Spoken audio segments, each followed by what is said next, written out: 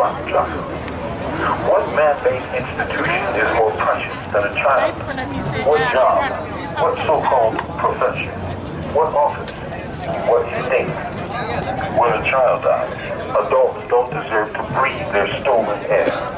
When a child dies, the living must not rest until they have purged the poison that dared harm such a one.